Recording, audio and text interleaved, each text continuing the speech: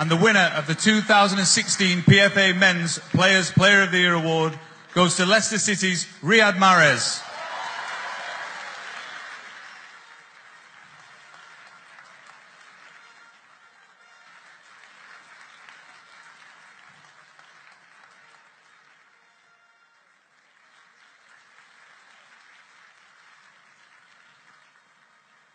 So there we are. This just coming into us from the Grosvenor Hotel in London. Riad Mehrez, who was outstanding today at the King Power Stadium for Leicester City. He's been brilliant all season, looking very sharp today in his tuxedo, getting his award as well. What a special night for Riad Mehrez and also for Claudio Ranieri, getting the award from his manager as well. Wonderful for Leicester City Football Club.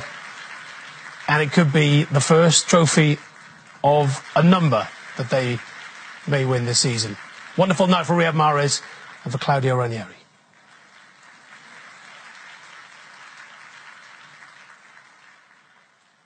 How are you? Okay, can we just move just a little bit? Riad, very many congratulations. Now look, I know very little phases you. You're very calm and collected, but how does it feel tonight to be picking up this very prestigious award?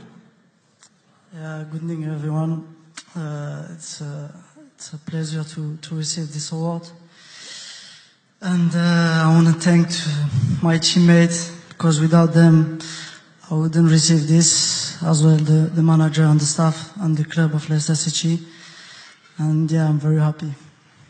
You look at the names that are on that trophy, the likes of Cantona, Thierry Henry, Wayne Rooney. I mean, what's it like to be joining a list like that? Yeah, I'm the smaller, I'm the... You know, when you hear the name of this player, it's a big honor to be part of this. And like I said, it's grateful to receive this, and I'm very happy.